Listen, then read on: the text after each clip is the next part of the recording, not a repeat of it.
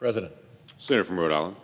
Mr. President, I came here to make my climate remarks, but I can't resist the opportunity, both as a senator who actually gets quite a lot of bipartisan legislation passed with my Republican friends, but also somebody who sits on the Judiciary Committee, to point out that there actually are quite a few firsts happening that I think help explain why the floor has become a battleground for so many of these nominees. One first has been that this is the first time in, I think, anybody in the Senate's lifetime experience in which the blue slip is not honored for circuit court judges, in which a judge on the Circuit Court of Appeals associated with the presiding officer's state of Oklahoma or my state of Rhode Island, we get rolled. We do not have the ability to approve or disapprove those judges. That's a long tradition of the Senate, summarily thrown out.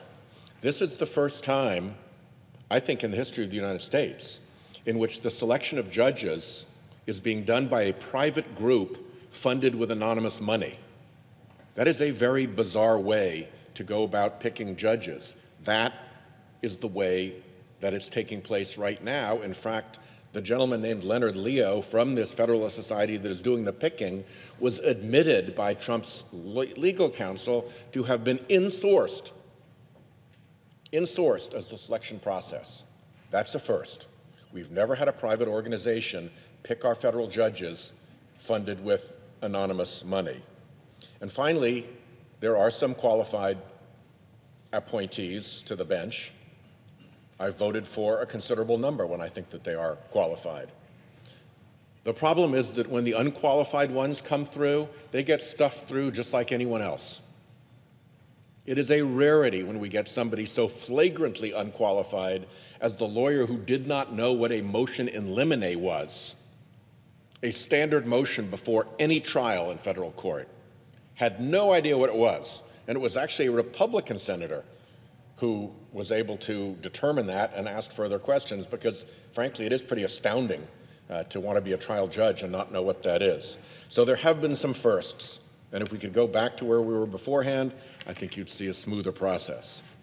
But I'm here today for my weekly Time to Wake Up speech.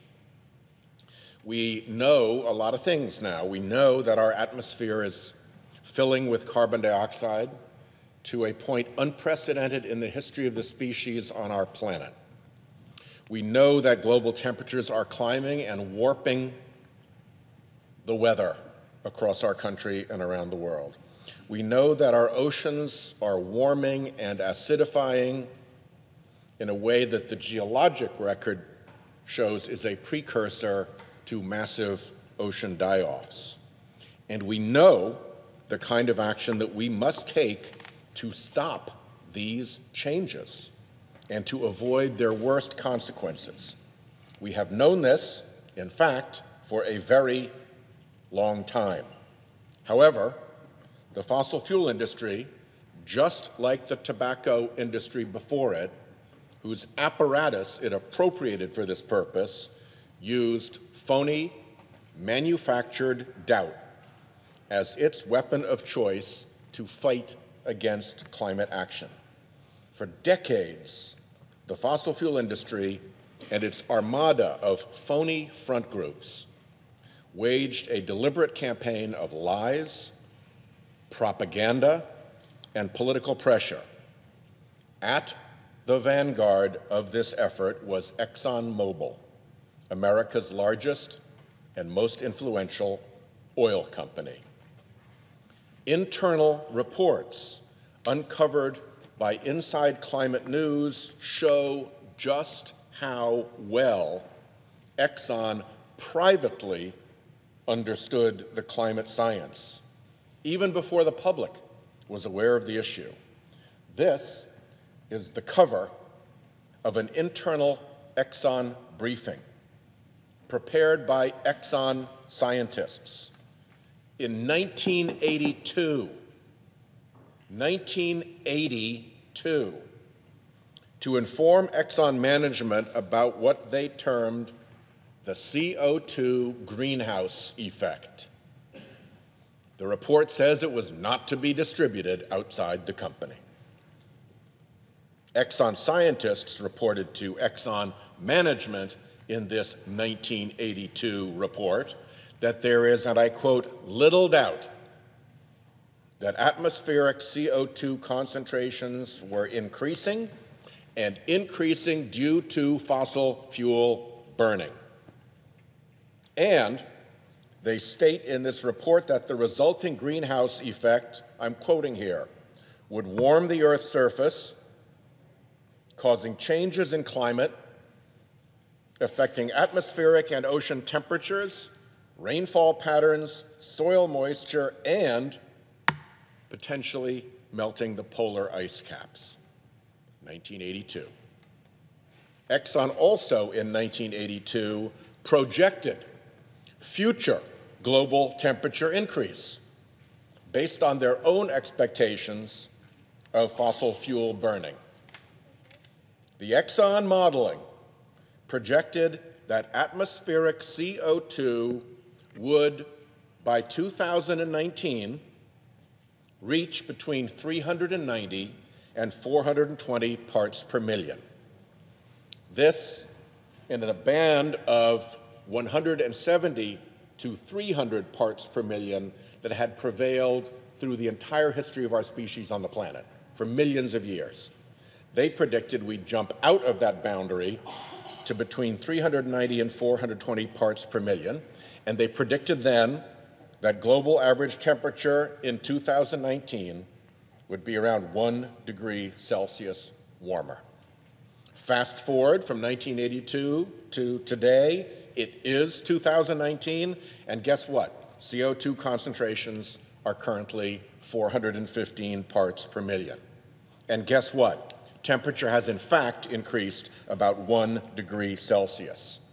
Exxon scientists almost perfectly predicted in 1982 how fossil fuel burning would warm the world and told Exxon management in this report.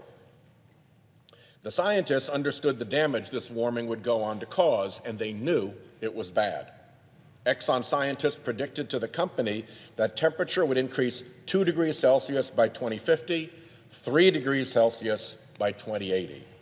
Among the report's warnings is this, I quote, "There could be considerable adverse impact, including the flooding of some coastal land masses as a result of a rising sea level due to melting of the Antarctic ice sheet.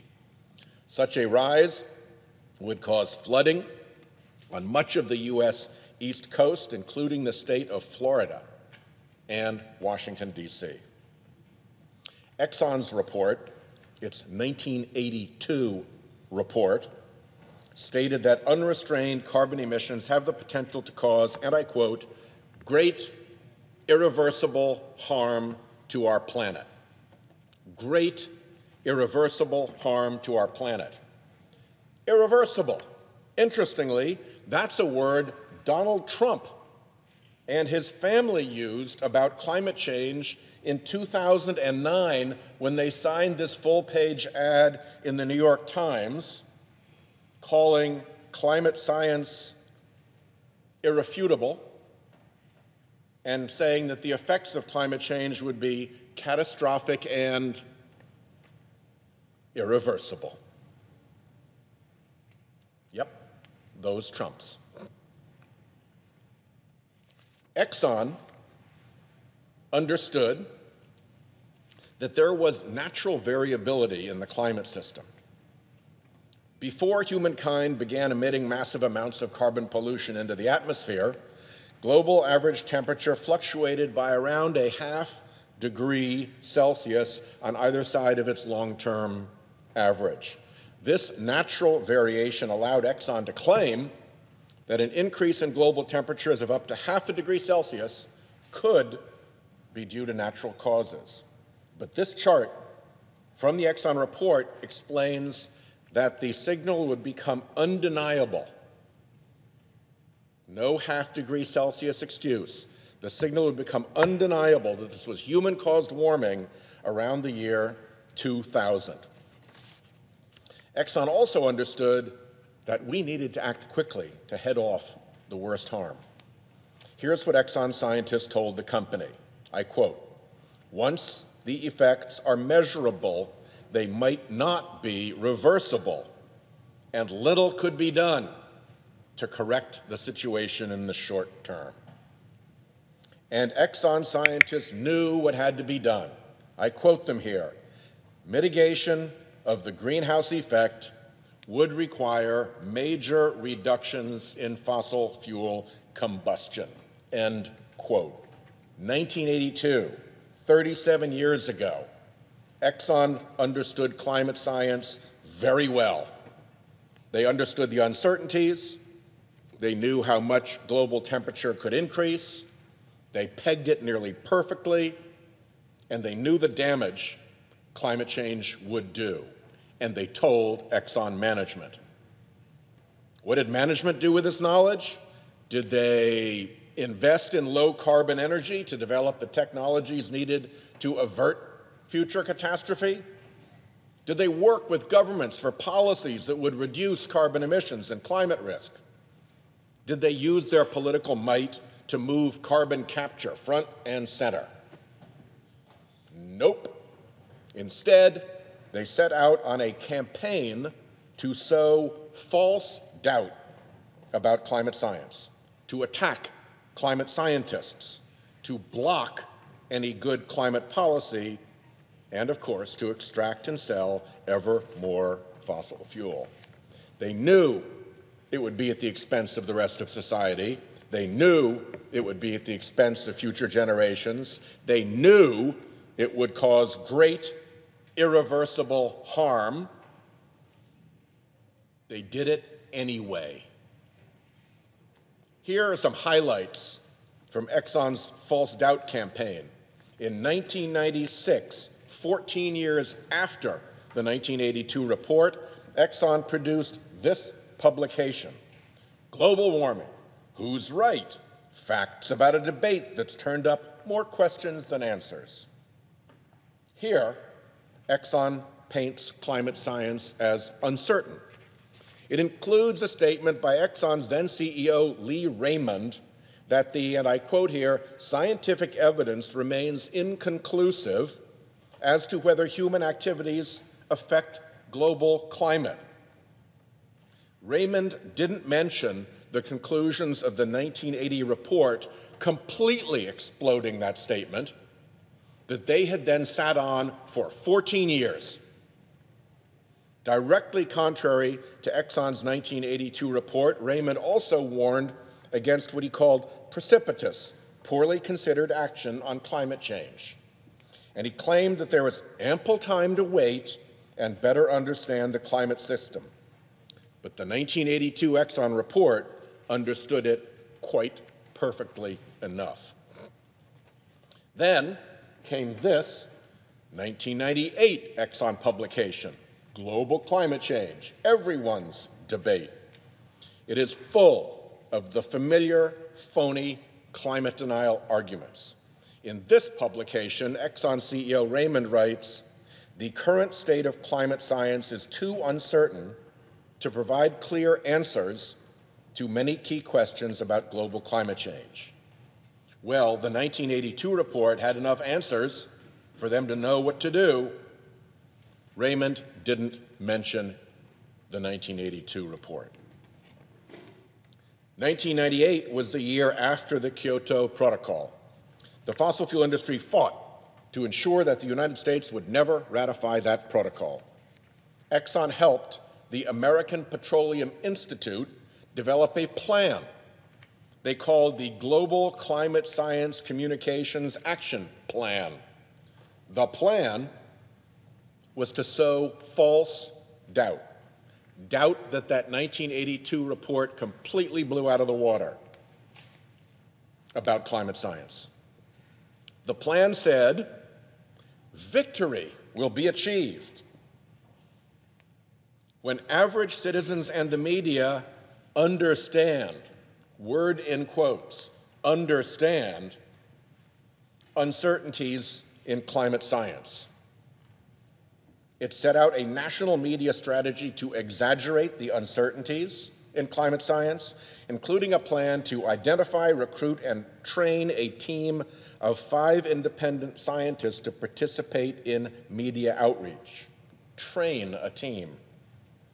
It planned to distribute a steady stream of climate science information, for that read misinformation, to science writers, newspapers, and TV journalists around the country.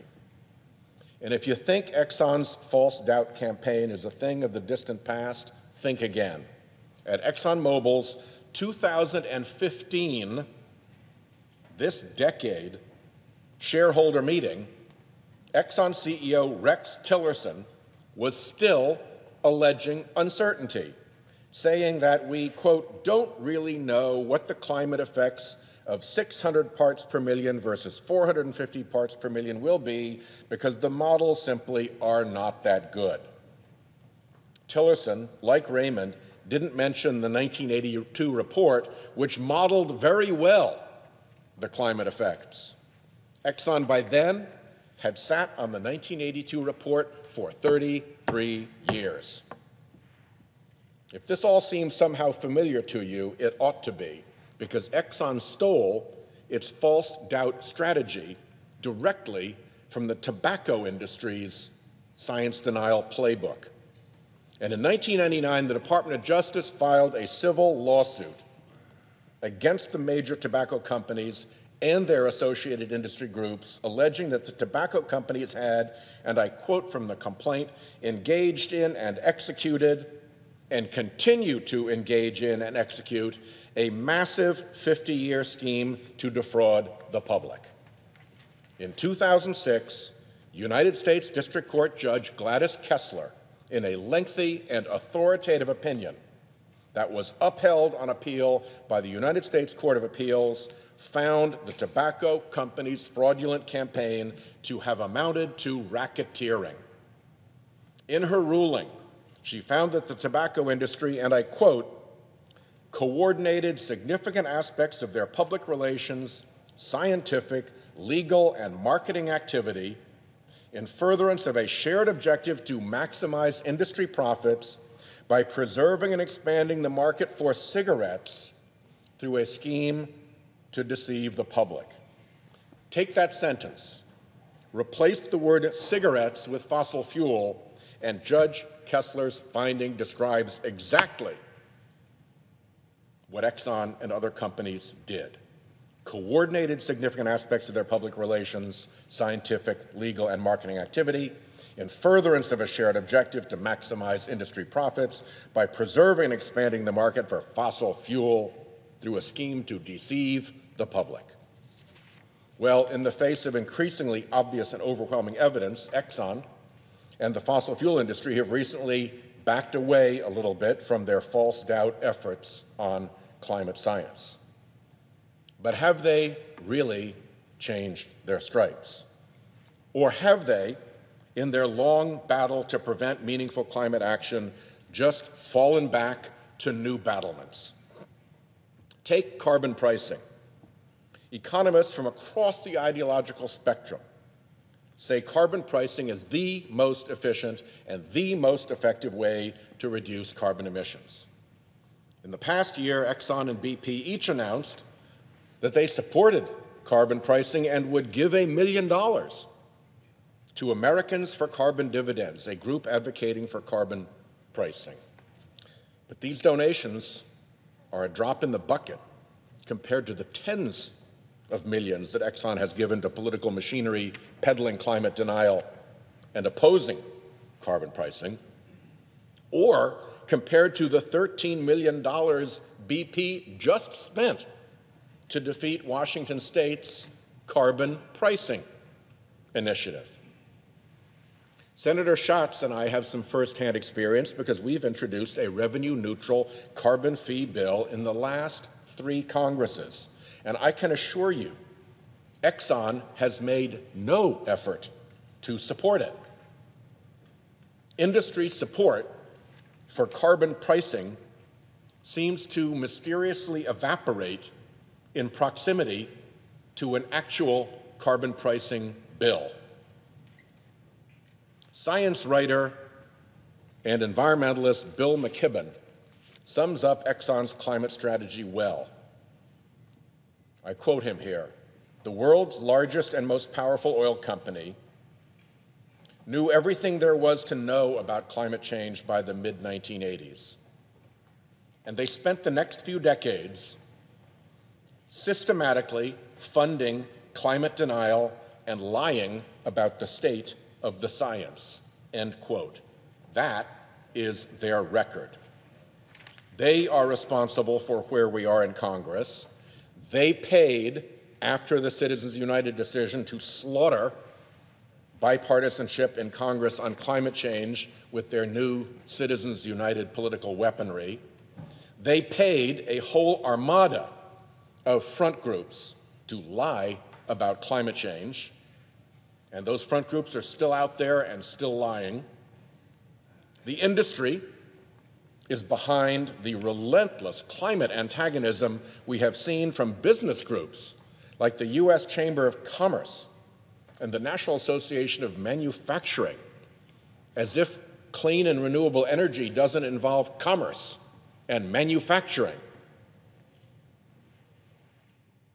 They created and funded a vast apparatus of denial and obstruction, and they have lied and lied and lied. There is every reason to believe that the oil industry, with Exxon at the lead, remains just as opposed to meaningful climate action today as it has been for 3 decades.